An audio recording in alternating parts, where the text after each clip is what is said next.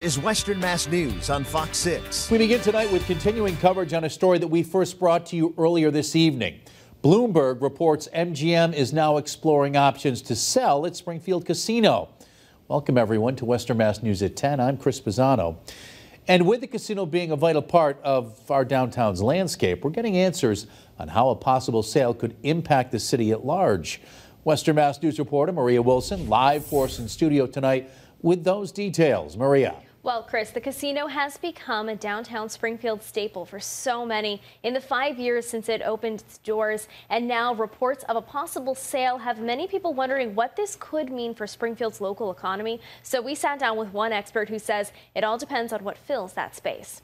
This is necessarily a big surprise in the long term. MGM Springfield may be getting a new owner. According to a recent report published by Bloomberg, the casino is exploring the sale of its Springfield location. The report says the company is working with financial advisors, but nothing is certain at this time. MGM first opened its doors in Springfield's South End 5 years ago, and since has become an integral part of downtown's landscape. It's really too bad that it didn't work out as well as it was supposed to, but it'd be nice to see it keep going under some guise. And locals have mixed feelings about the report. I think if this building or property turned into something else that helped the community, I'm not a big fan of gambling. I think it can tear down a community. As disappointing as it may be to lose MGM. Though a potential sale doesn't mean there would be an interruption in the casino's operation, Lisa Tots, who works at a nearby restaurant, says she's afraid losing it could hurt her own business.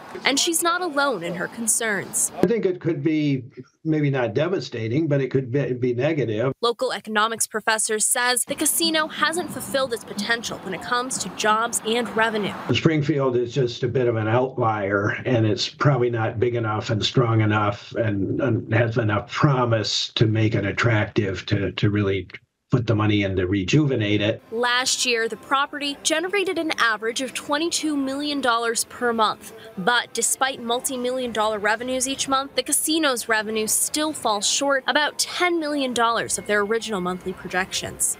A possible reason? Gambling doesn't look the same as it did when MGM Springfield first opened. Online betting became legal last year, and the year before that, lawmakers legalized sports betting right here in the Bay State. The whole industry has probably gone through a transformation, a sort of a shakeout in these 5 years, and it's been at the expense of the Springfield casino. Rogers says if the company does sell, MGM Springfield is a tough act to follow. We've reached out to several local leaders, including the mayor's office, for comment on this report. All have either declined to comment at this time or they did not get back to us. Additionally, we did reach out to MGM Springfield spokesperson who tells us that we are aware of the recent press reports and have a long-standing policy not to comment on any rumors.